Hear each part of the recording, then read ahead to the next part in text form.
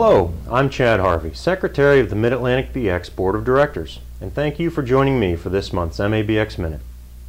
On June 28th of this year, the U.S. Supreme Court announced its decision to uphold the Affordable Care Act, holding that Congress acted within its constitutional authority when enacting the individual mandate. This means that the health care reform law will continue to be implemented as planned, and provisions that are already effective will continue. The continuing implementation of the Affordable Care Act will affect many construction industry businesses as they attempt to comply with the law. In the beginning of 2012, MABX took proactive steps to make sure that our members have access to a compliant health insurance plan, and we developed the Insurex Health Insurance Exchange. Insurex is a health insurance program available exclusively to MABX members, and it is completely compliant with the Affordable Care Act.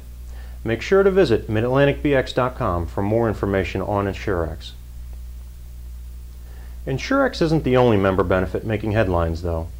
Last week, Pennsylvania Governor Tom Corbett signed the P3 transportation bill, and President Obama signed a $105 billion highway bill.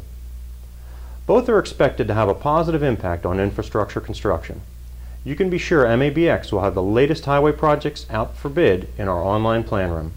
So far in 2012, we've posted 518 new DOT projects complete with plans, specs, and addenda. Finally, our annual golf tournament tees off on July 27th at Armitage Golf Course in Mechanicsburg, Pennsylvania.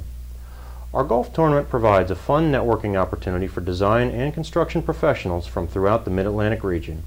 Make sure to register today at midatlanticbx.com. Thank you for joining me for this edition of MABX Minute. Make sure to check back soon for more updates.